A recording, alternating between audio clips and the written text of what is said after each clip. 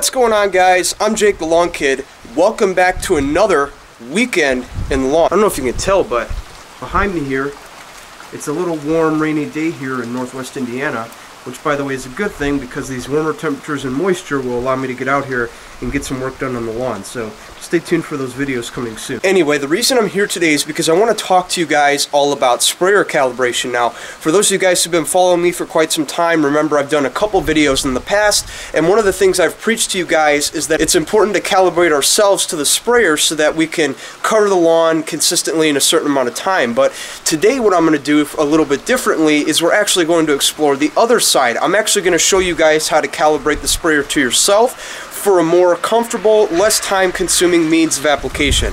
So with all that being said, let's get into it.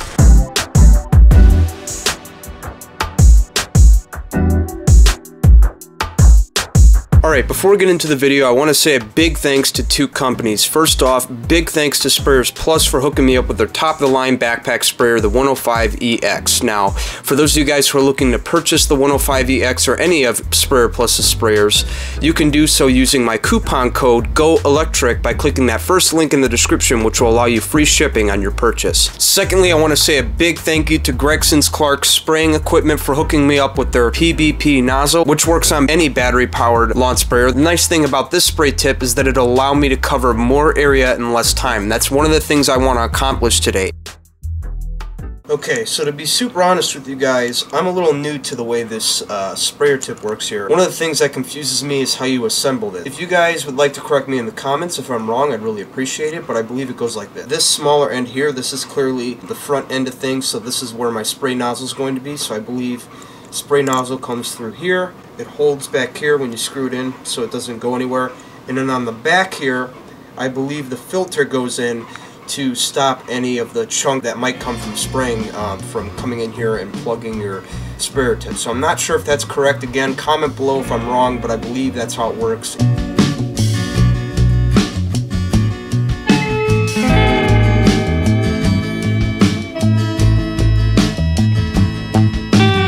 Okay, now before we get into it, let's go over our constants and our variables because these will give us a better idea of what we're doing and why. So to start off, our constants, we have 4 different constants to think of: height, width, speed, pressure. Let's go over height and width real quick because these two are connected no matter what you do. So the best way to explain this in layman's terms would be the height that you hold your sprayer is going to dictate the width of your spray pattern. So in this case, the closer you hold it to the ground, the smaller the width of your spray pattern, whereas the further you hold it from the ground, the wider spray pattern that you have. Makes sense? And then speed. Speed is very important. No matter what speed you start at, you want to make sure you commit to that the entire application to ensure that you get an even application. The last thing you want to do is walk really fast or really slow on your first pass and get more product in some areas than others and then finish with an inconsistent application. So remember, when it comes to consistency, speed is very important. And then pressure, that's another one. That dictates the amount of product that comes out of our sprayer. Now keep in mind, for today's video, we're dealing with a battery-powered sprayer, so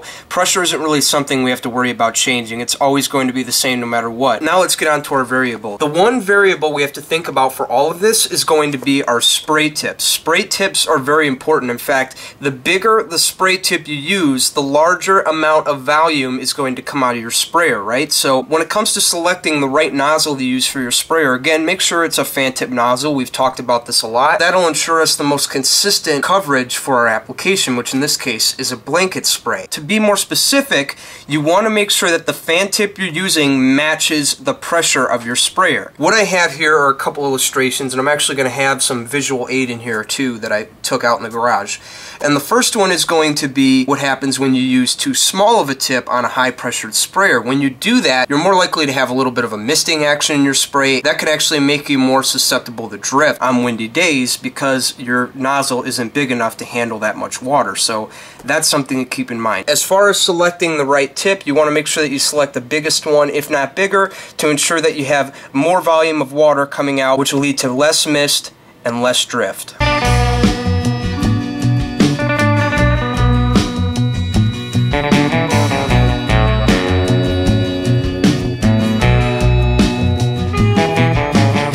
so now that we know what we're looking for, now it's time to walk the line. What I'm going to do is I'm going to walk a line at my natural speed, and in addition, keeping my constants in mind, my height and my width. In this case, I'm going to be holding the nozzle at knee height, and I am going to just walk the line and at my natural speed and see how long it takes me to cover that area. So with all that being said, let's get into it.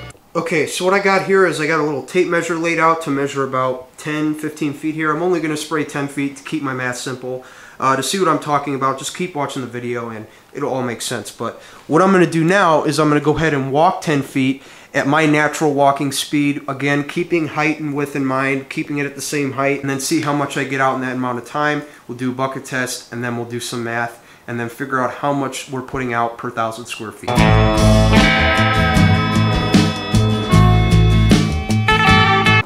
4 seconds. So it took 4 seconds to spray 10 feet. Comes from about here to here.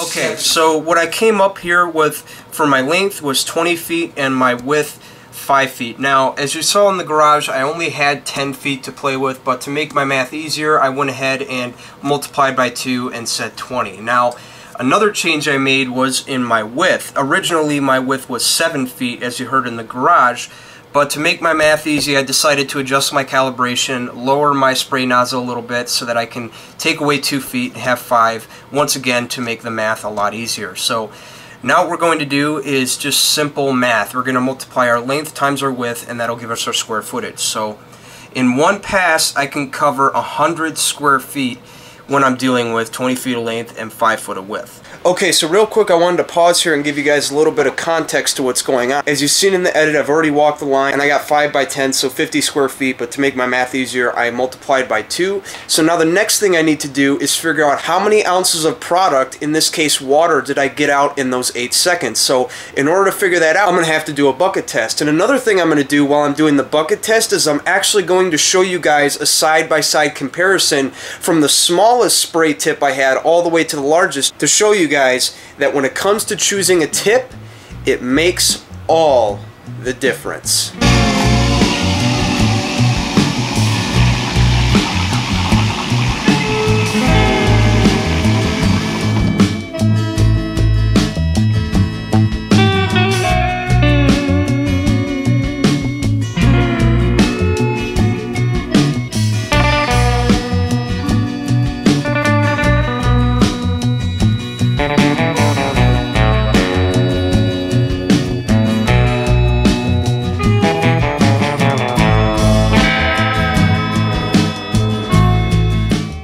Took us 8 ounces of product to do that.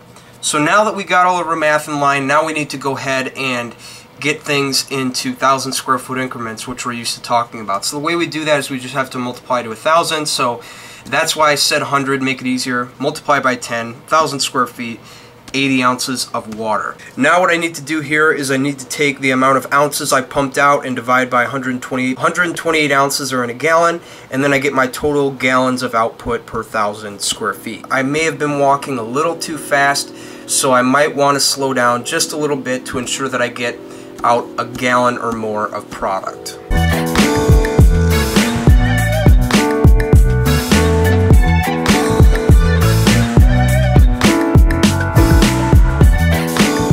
So I know I made a point in this video that the whole point was to calibrate the sprayer to me, but when I said that I might want to slow down a little bit to get to 1 gallon, that's just me, you know, making a correction, because as we say all the time, it's not so much gallons per minute, it's more gallons per 1,000. And because I'm a little under that, I know that as an applicator, I need to slow down my speed to incorporate that 1 gallon of mix onto my 1,000 square foot area so that I get the results that I want. So I wanted to make sure that I wasn't confusing anybody there with the fact that I took that mental note there that I need to slow down my walking speed in order to incorporate that 1 gallon of water. With that, I hope you guys learned something from today's video. I know I got really technical with the math and stuff. Sometimes it's really fun to do that, and it's also necessary as it helps us to think strategically like a general on the battlefield. So with that, I'm Jake the Lawn Kid. Thank you for watching, and I'll see you guys next time. If I don't see you guys next time, you're gonna be dominated.